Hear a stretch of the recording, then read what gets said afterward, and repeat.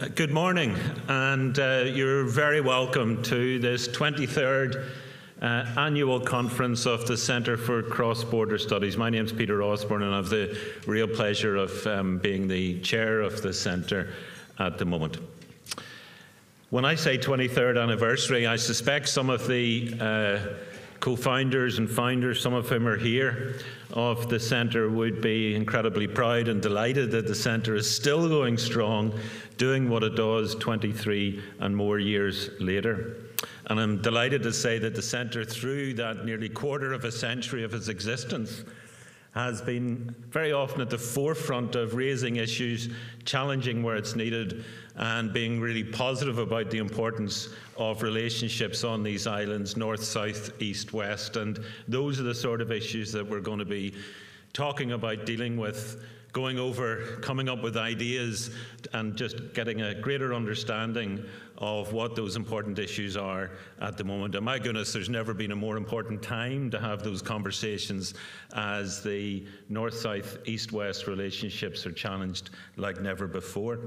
And when I see as you have in your packs, the number and range and breadth of delegates here today and tomorrow across all of the sectors, I'm really encouraged by the interest there is in looking at exploring these issues, and really encouraged that over the next day or two we're going to have some fantastic conversations. And please do have those conversations with each other, not just in the formal sessions. Even though we've got fantastic speakers, sometimes the even more important conversations are what happens afterwards sessions, but also over coffee and lunch and elsewhere. And the agenda hopefully allows a great deal of room to have those informal conversations with each other during the course of the next day or two.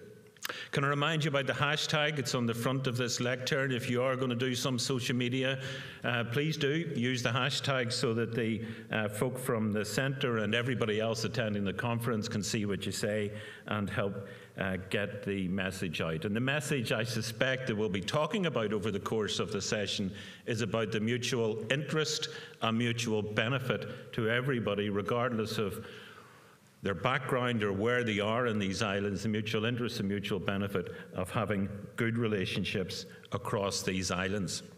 Can I say briefly, as we start the conference, 2 or 3 thanks. First of all, thanks to the staff of the Centre for Cross-Border Studies for putting a conference like this on.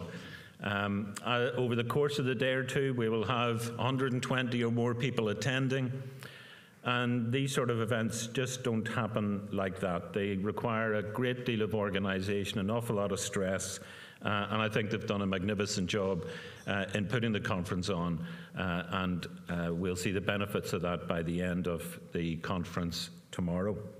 Can I say thanks also to the Centre's funders and sponsors, to the folk who have supported the centre over many years and without whom it wouldn't be possible to hold events like this, and the other work that the centre does over the course of the year, especially to the Department for Further and Higher Education, Innovation, Research and Science.